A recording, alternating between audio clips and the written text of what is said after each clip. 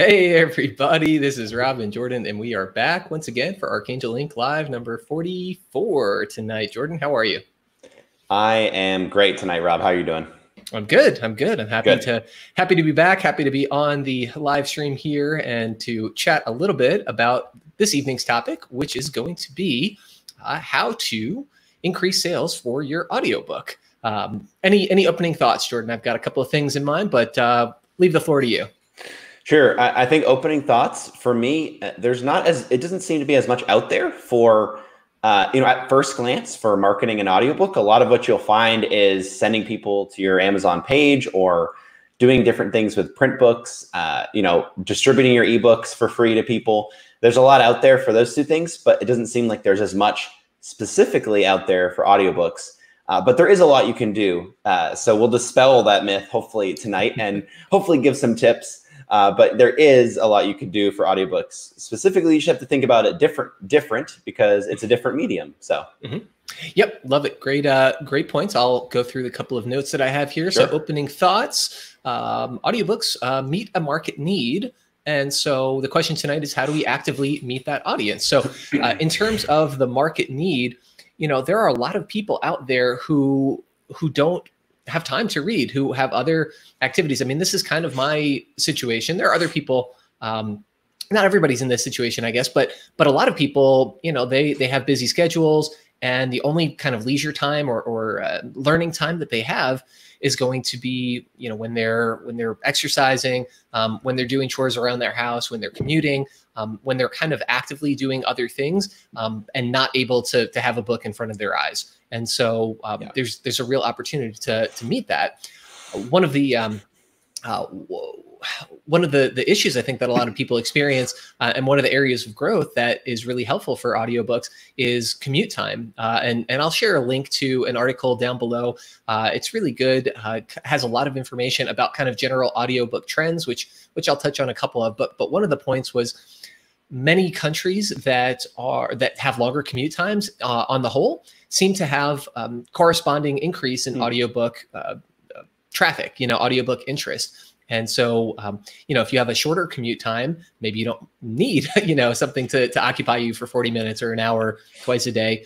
Whereas if you do, it's a really good opportunity to get information, to hear stories, to edify yourself, to be entertained, all of those great things. So the question again is, all right, I'm sold. I'm an author. I'm a creator. I've decided to create an audiobook version. And like you mentioned, Jordan, what do we do with it? There's advertising and marketing opportunities that are available for, kind of ebook editions and print editions. And we're a little bit more familiar with that and kind of what that looks like. But an audiobook edition is a little bit different. The pricing is going to be a little bit different, and, reaching people is going to be a little bit different. It's still a smaller market. And so you might have to think a little bit differently about how to actually reach that audience. And hopefully we'll have a couple of ideas to share on that topic tonight. Yeah. Good deal. Good All stuff. right. Yeah. So big question, why focus on audiobooks? And I will go over a couple of these notes here. Audiobooks are still growing in popularity year over year. So one of the projections actually in this article, which again, I think is already down in the notes, but if not, we'll include it there, is that it's the market share that seems to be growing in terms of audiobooks seems to be coming not from print books. People are still kind of committed to the print versions, people who are print readers, but from ebooks, and you can see in some cases why that would be. Again, people have limited free time, but it has some of the same benefits as well. You can have many different audiobooks on a single device at once. You can download it instantly, and you can make it available on kind of multiple platforms, and it's easy kind of to commute with. You don't have to carry around, a big textbook or even, several paperback editions with you. And so audiobooks are still growing in popularity each year. One of the projections that this article suggested is that actually by 2023, total revenue might be higher for audiobooks than digital or than ebook editions. Which wow. Yeah, which is crazy. I mean, historically, in the last several years, we found that print is kind of seeing a little bit of a resurgence, but on the aggregate, people see more of their sales through ebook editions, and it might be the case that in several years coming up, that is reversed. And if you don't have an audiobook, if most people are making more money on audiobook editions, then you might be left out of that opportunity. Any thoughts on those, Jordan? No, not on that first one. No, I love it. I totally agree. And I can see that, from what I hear of people and from what I see of the stats. I mean, I think they're only going to grow. The only thing I'll add there is I think it makes sense. It makes intuitive sense, because if you're thinking people really want to find the things that help maximize their time. Right. And, if you're just driving or just walking, doing those things you can do, or if you're just cleaning or cooking, you can do a lot of those things while listening to an audiobook. And more of us have the, Google Homes or Alexas that we could just say, hey, play audiobook. Right. And we can be doing those things. I mean, listening to music and cooking in silence can be good too, but we can balance that a little more and make even better use of our time with audiobooks. Yeah, love it. And that was another thing that they mentioned, the rise of smart speakers and some of this smart technology it does seem to be leading to an increase in interest and revenue for the audiobook market. So a couple of other notes here. This applies more if you are narrating yourself, but an audiobook allows you a little bit more of a personal connection with your audience. So if you're self-publishing and you have the ability to self-produce your own audiobook, then it allows you to get to know your audience a little bit more. They can begin to know, like, and trust you more. They get to hear your voice. They get to hear the intonation of how you share your story. And it can be a way to deepen that interest and that connection in a positive way, and bring more of those super fans to you. And then it allows, this is kind of something we went over, allows you to reach a group of people who don't like to quote unquote read. So they might still love to learn. They might still love to hear stories and gather information and edify themselves. But again, they don't feel as comfortable with the print medium or the visual medium for either reason. Yeah, I think you're just reaching a different set of people. And especially if you already if you happen to be running your own podcast, think about how much sense that makes. Hey, I'm running a podcast. Maybe I want to write a book on the side. Yeah, you're going to do your own audiobook as well, because people are used to hearing from you.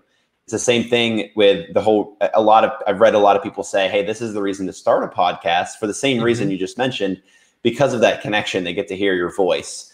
It's a good reason, again, to do video and those things, because people can read from you, and that's great. And you can write blogs and all those things. But I think seeing you in person or hearing your voice really just deepens that connection in a different way.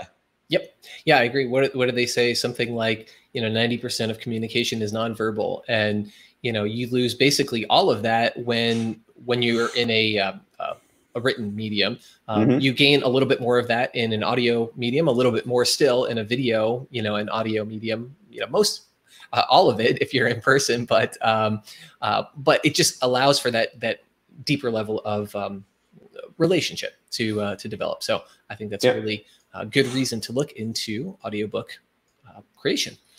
All right, so moving on, we have how to market audiobooks. And the way I've broken this down is kind of general, a big picture, which we'll get to last, and then ACX Exclusive, and then ACX Non-Exclusive. There are certain limitations that are imposed if you have elected to go exclusive with Audiobook Creation Exchange, that's ACX. And so we'll talk a couple of strategies that kind of work in that situation, and then some that work outside of that situation, and then some other general things to keep in mind.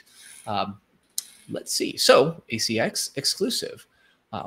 First thing here, give away promo codes. For example, Audiobook Boom. So this is a pretty cool program and website. Jordan, what do you know about them? Yeah, I've used them before. It's really good. It helps to get the word out on your audiobook. They have a list of people that sign up for books for free in exchange for, hopefully, for a review. Again, as we know from Amazon, you can't do it and guarantee a review. They can't say, hey, we're going to send this to 10 people and they have to review your book, or we'll never give them another free book. They mentioned that from the beginning. Hey, we're just going to send your book, and if they like it, they'll do a review. But the service really is just getting your book out to interested audiobook listeners. It's just something else to add to what you do. I've used them before. It's good. You do have to connect with the people, send them codes, follow up with them. So that's why I like them, because I prefer to do all of that connection and follow up myself, because I feel like the return on that is better. There are some websites out there probably for audiobooks, but I know there are some for ebooks and print books that, you know, they do their own kind of follow-up and marketing for you as part of the package. We mentioned that before, I believe, in our book review video. That's fine. That's all fine and dandy, but you're going to find the best results when you're doing it in a personal way. So I'm a big fan of Audiobook Boom and anything like that, because, hey, they just say, here's a spreadsheet, here's a contact. You know, the onus is on you to go and send them that stuff. But it is a really good service as far as if you have promo codes to give away. It's definitely valuable. Yeah, and for those who are not as familiar with ACX, if you do publish exclusively, they allow you, I believe it's 25 promotional codes for the US market, and then up to 25 others for the UK market. So it's 25, Rob, and it's one, from what I've heard, and I've done this myself before too. You know, if you run out of all those 25, you can email them, and I believe they'll give you more. That may be the old way they used to do it, but from what I still hear, they're very good at responding to you and helping you out. They want to help you spread the word in your audiobook. And if you're using all the codes, just ask and see what they say. So I just wanted to add that. It's not like a hard cap. It's just that first level. And then if you need more, I think there's an opening to get more. That's awesome. And one of the reasons that this is, thank you for sharing that, Jordan. Yeah.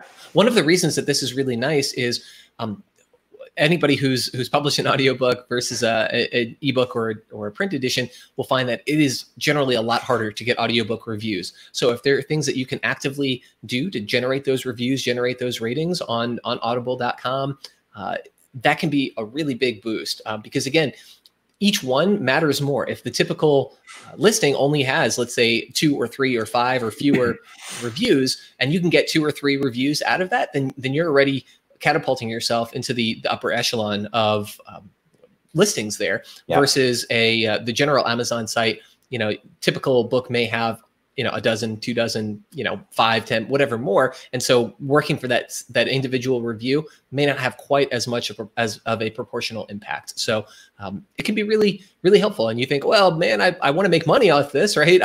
Why am I giving it away? But the hope and the anticipation is for the downstream effect of what happens when people actually find that you have positive reviews, that people enjoy the story, that they enjoy the performance and so forth. And it just enhances that conversion rate for you in many cases. Yep, absolutely. Cool. And so next thing here, share sample excerpt. Beware of ACX exclusivity rules. So what that means is you are allowed, if you are publishing exclusively on ACX, you can have a commercial sample of up to 5 minutes in length, and you can make that available. You can put that on your YouTube page. You can put that on your website. You can put that on your podcast, you know, on every episode of your podcast if you wanted. You can make that sample available, because ideally that sample is going to get people interested in the book. You know, when you're crafting that sample, generally we recommend an excerpt that sounds really good, you know, in terms of production, and then maybe has some point of interest. Is there a teaser that you can end on that makes people think, man, what else is going to come next? I want to know more. Or, you know, is there some sort of virtuoso performance? Maybe you have your narrator have 2 or 3 different characters with fun vocalization, or they're pretending to, I don't know, make all sorts of sound effects or something like that. Something that's going to engage your audience. And that sample you're allowed to distribute basically wherever you want without concern that you're going to disrupt your exclusivity arrangement. Because as far as Audible is concerned, as far as ACX is concerned, you're just helping to promote their title. However, I will mention that when it comes to their exclusivity rules, you are allowed to use that sample of up to 5 minutes or up to 10%. So sometimes 10% of your total run length.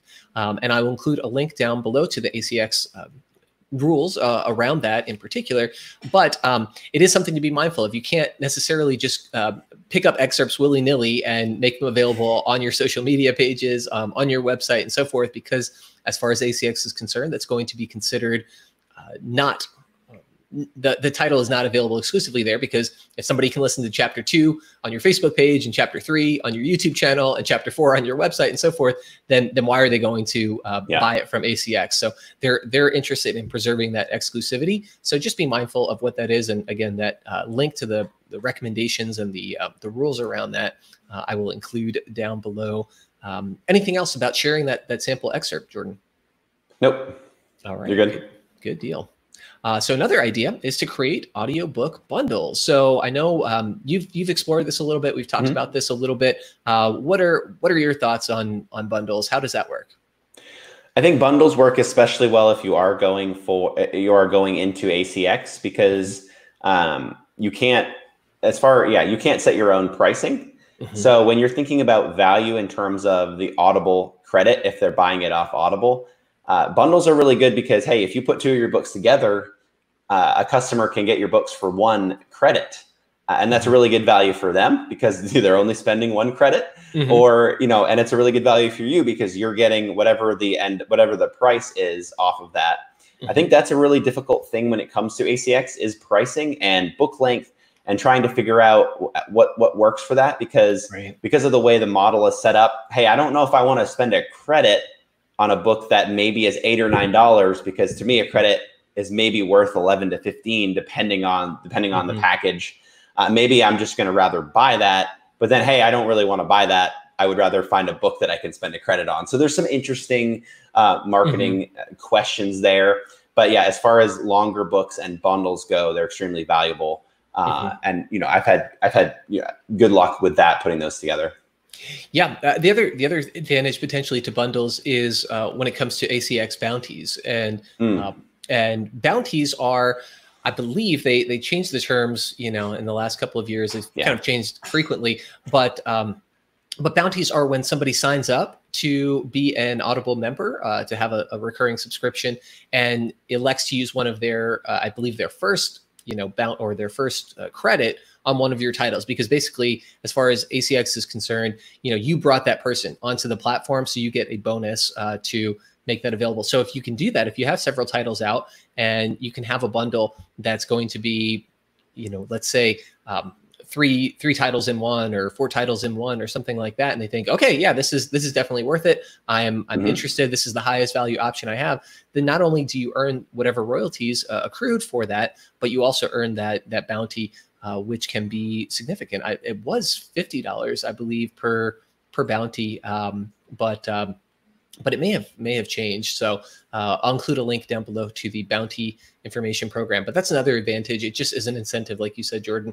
Some interesting marketing, tactics and strategies can be involved in utilizing those bundles. Yep, absolutely. Good deal. So let's see. Another one here, create snippets of your book and share these for free. So we talked about this a little bit in terms of that sample, but you can also kind of repurpose these. One example would be to create some sort, and we'll cover some of this later, but create some sort of video or animation to go along with that sample, something just to add a little bit of interest and make it more shareable. Put it up on social media, on Instagram or elsewhere. Have something that draws people in a little bit, and kind of reach people that way. Again, the goal is to have a sample that is going to be kind of interesting from a listening standpoint, and engaging, and kind of draw your listener, your reader in, and make them curious enough that they want to click through and maybe purchase the audiobook.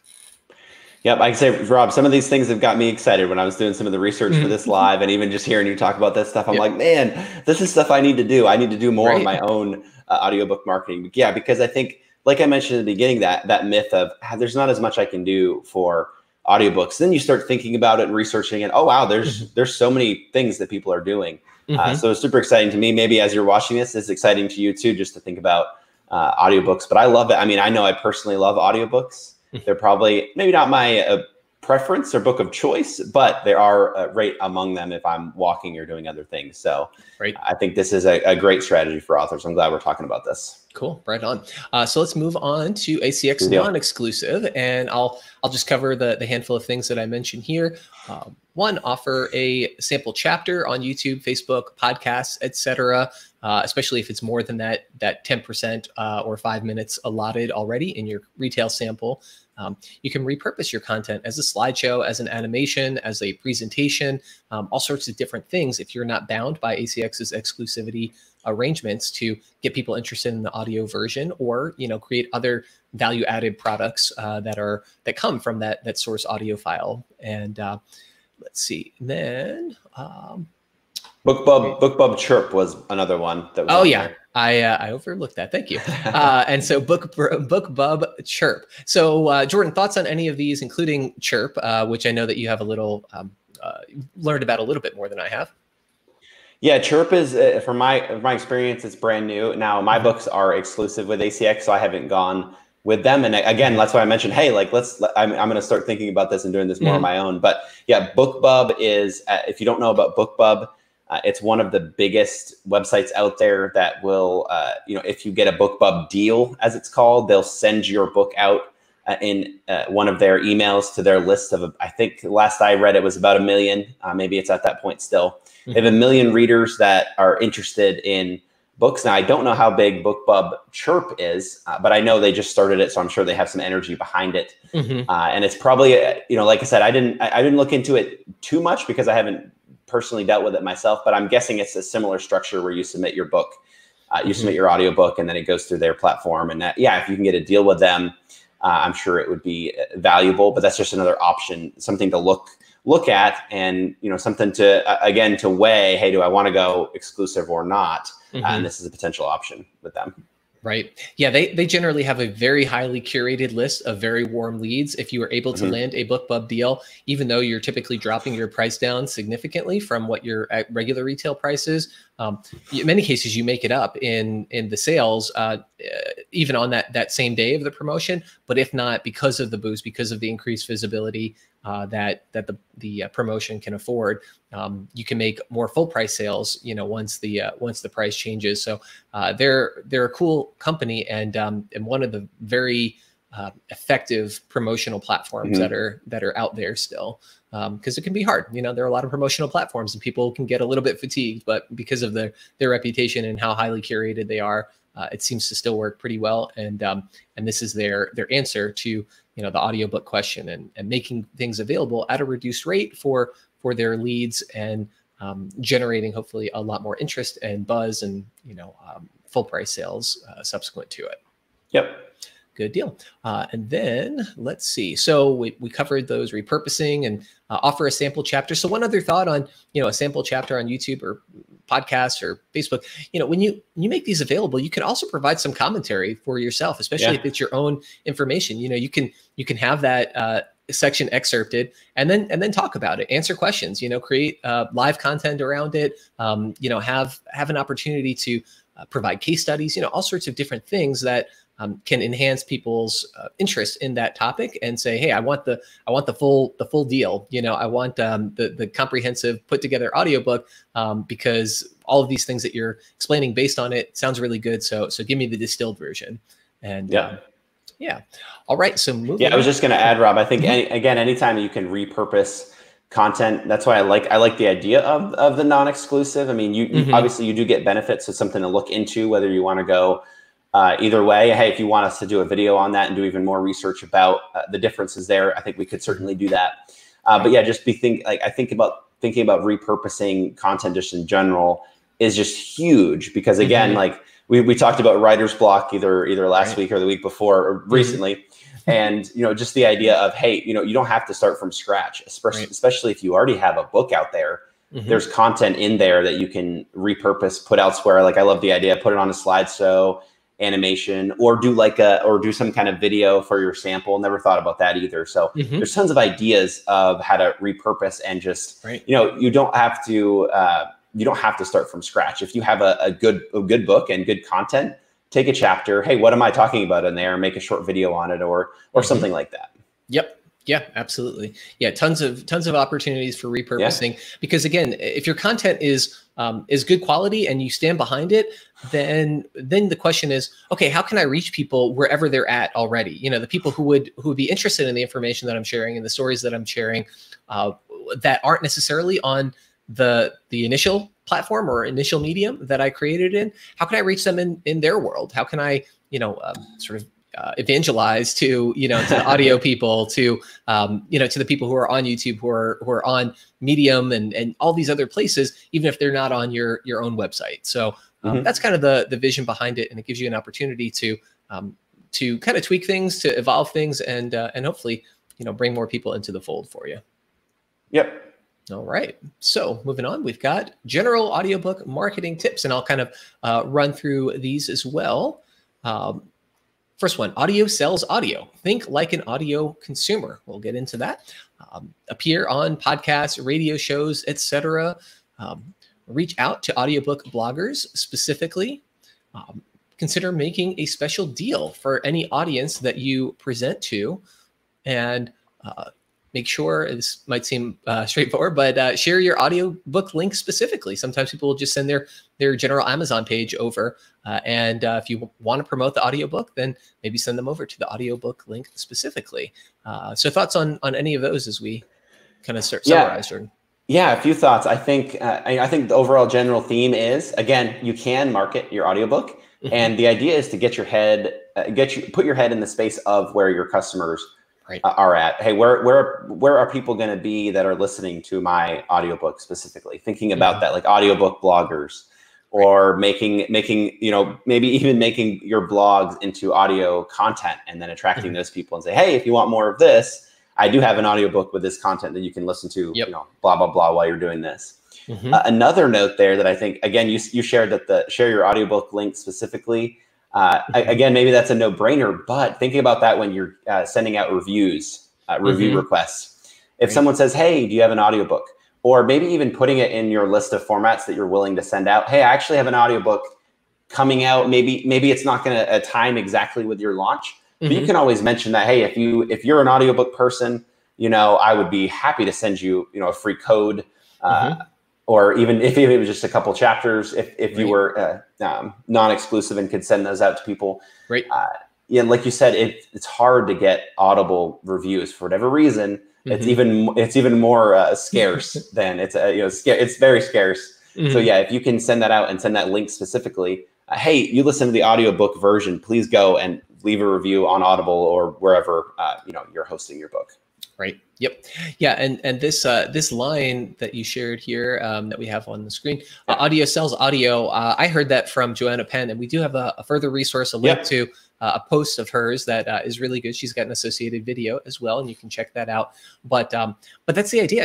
As you mentioned, Jordan, what are audio consuming people doing already? Where are they going? What are they following? What sort of practices and habits do they have? And how can you reach out to them? How can you reach them where they're at, and make things available that are easy, that are going to not ask them to engage in habits that they're not already doing and jump through any particular hoops. Just again, think about that. If you listen to audiobooks or podcasts yourself, how do you find things? What sort of habits do you have, and how can you make yourself available to people who might love what you're creating? So really good. Yeah, I think especially with that, if you're going to appear on podcasts, again, if you're going to have your own, just think about that. Think about, you can send a link to your book or talk about your book in general on guest podcasts or your own podcasts. But hey, people are already listening to you. Don't maybe not even mention your book. Maybe just be like, hey, listen, you can go purchase the audiobook edition here because that's probably what you like. Now, certainly those people, if people are listening to your podcast but want a book to read on the side, they're going to grab your print book or whatever. They're going to have that option, hopefully. Right. But think about, it's going to sound more appealing if you're on a podcast. Hey, I actually just released a book on whatever subject too, and you get to listen to me a little more if you enjoyed this. Right. Yeah, no, great stuff. And we can move on now to further resources. Again, this is just a nice guest post or or not a guest post, but a post on Joanna Penn's website, Book Marketing 60 Ways to Market Your Audiobook. Link will be down below. But she has a number of other ideas I think that are really cool. Things like including a QR code or creating a short link that has a list in a single URL to all of the different platforms that you have available, whether digital or print or audio, because sometimes that can be an issue. You don't want to send somebody an Amazon or 3 different Amazon links to say, hey, my ebook is here and my print book is here and my digital book is, or my audiobook is there. Having something that's kind of consolidated and lets people click through and select where and how they want to purchase it can be really helpful. So she's got a number of really good tips along those lines, as well as a number of other suggestions that kind of mimic the things that we mentioned here, like audio sells audio, and think about things in that way. Anything else that you wanted to share on that, Jordan? Nope, not on that. All right, cool. Well, good deal. Closing thoughts. So there are lots of different ways to reach your audiobook listeners, and those are increasing. So again, the big takeaway for us is it does require a little bit of lateral thinking. It's going to be perhaps a little bit unfamiliar and a little bit different than the digital or the print editions that you might already be familiar with and working on. But there are ways to target that market specifically, and hopefully these are a few breadcrumb trails to kind of start learning around. Anything else, Jordan? No, I just think it's important to remember as you're trying different things, figure out what works best for you and your audience and your genre, your book, and all of those things. Hey, if you give some of these a try and you're like, this isn't necessarily working. I was having more success with spending time blogging or spending time doing other things. Certainly just, do what works for you, and especially maybe something that you like to do and all of that. But I think it's always worth trying out these new things, because you never know, you might hit a chord. Wow, this is actually well worth my time. I can appear on a podcast and, sell 50 books. Like, that's fantastic. Like, let's keep them coming. Right. And that could be the option. You don't know that for sure, I don't think, unless you go and try it. Right. Yep. In general, we're a big fan of experimentation. Try a bunch of different things, see what works, see where your energy is best suited to apply and continue to apply. But don't discount things before you give them an opportunity. So if there's something that speaks to you or appeals to you, it's like, yeah, maybe I could do that. Consider giving it a try, especially if you're not getting the sorts of sales and results that you are hoping for. Then some of these other things may be able to open the field up a little bit for you. Yep, absolutely. Good stuff. All right. Excellent. Well, folks, thanks for checking things out. If you have any questions, comments, we'd love to hear from you. How do you market your audiobook? Have you found anything that works really well? Are there pain points? Are there struggles? Are there things that we went over today that you think, oh yeah, maybe that could work, or oh, that would never work for me? We'd be happy to hear any thoughts, any reflections on that, as well as other general self-publishing questions. And appreciate you tuning in. Like, subscribe, all of that good stuff. And we will see you folks next time.